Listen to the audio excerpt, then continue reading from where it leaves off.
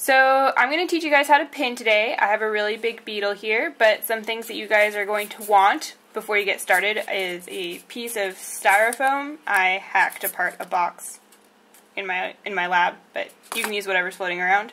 You're obviously going to want insect pins, and a lot of them. And sometimes it's helpful to have little strips of paper so you can hold your organism up if you need to, but we'll get into that a bit later.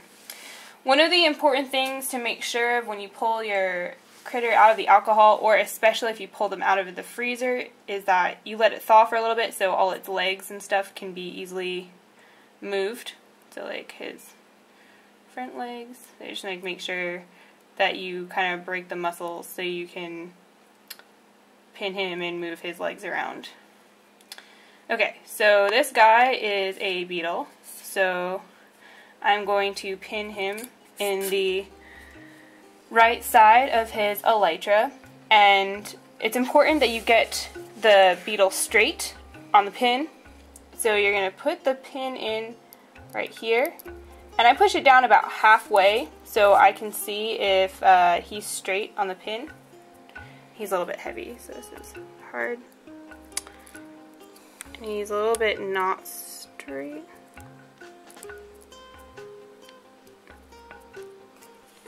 And then once you get him as straight as possible, you're going to push down the pin the rest of the way and straight into the styrofoam.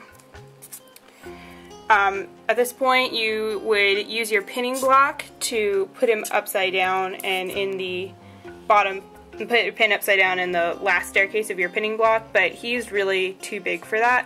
So I'm just going to slide him a little bit on the pin and just make sure that I have enough room to hold him right up here. And then, if you want, you can move his legs around so he looks really attractive.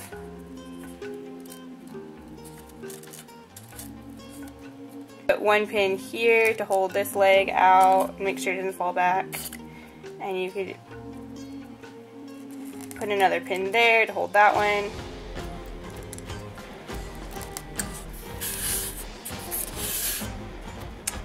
You can put a pin there to hold this one down. This side. A lot of pinning is just organizing it how you like it. So this could look kind of cool if you want like a big fancy collection. This isn't good if you want your collection to last a long time, because as soon as the legs dry up like this, they'll become really fragile.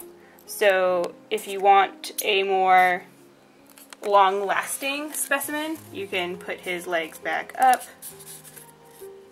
and just squash him all the way down into the styrofoam.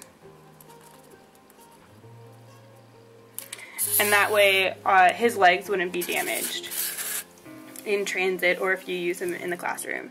And then you would just leave him like this for the next few days, and if it's this big, I'd leave it here for about a week. So I'm giving this specimen to Marianne to use for outreach, so I'm going to spread all his legs apart like this to make him look a little bit more attractive and to show off his really round back legs used for rolling dung. So while he's like this, his body might droop a little bit because he's really heavy, and so one of the ways to combat this is to take one of your little slips of paper. You put your pin in your little piece of paper like this, and then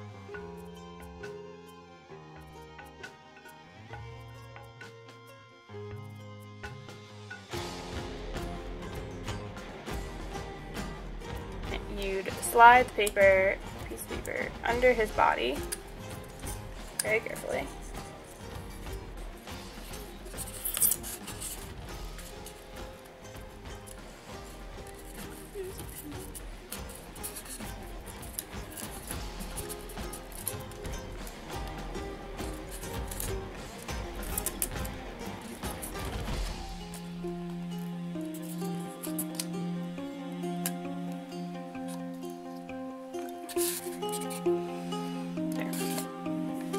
and then that will prevent his body from sagging. So if you have really long insects like a dragonfly, then you can put a piece of paper under them like perpendicular to their body, and then you can use a couple sheets of paper to keep their abdomen in place.